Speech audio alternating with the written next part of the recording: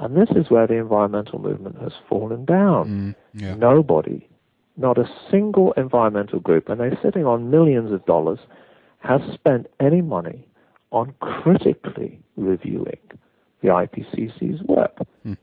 It doesn't take more than a few months to go through it and realize that it's actually extremely poor science, badly put together, that it obviously distorts. I mean, if you go to the working group reports, that's where the science is actually done. Then you see how it filters through the chairpersons of each working group to the final report. And all of the uncertainty, any criticisms, any dissent is filtered out. And that's what was happening before.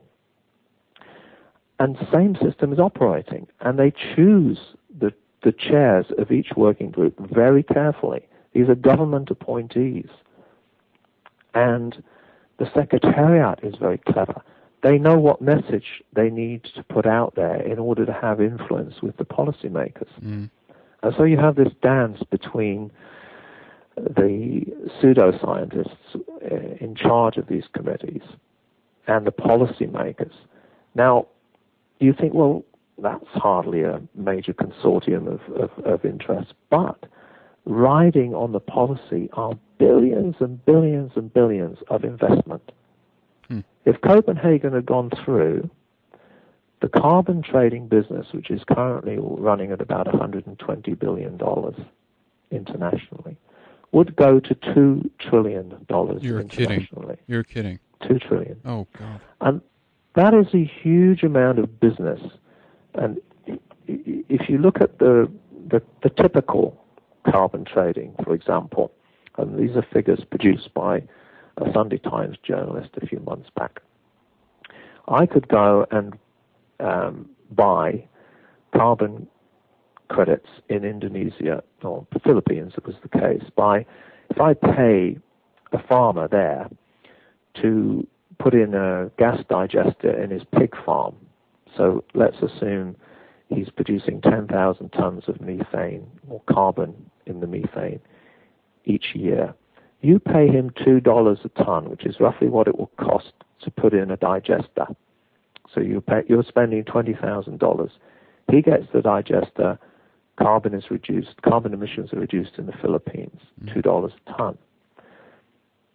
The person who's done that, then who's a part of a system of brokerage, then sells that to the second in the line, the brokerage, at $10 a ton. And that's some kind of bank.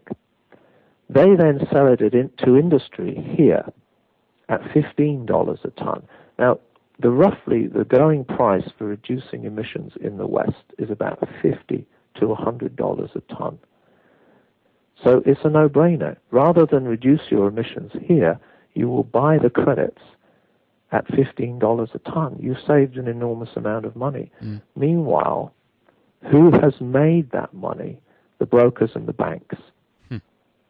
And guess who one of the main banks is and one of the main brokerages is?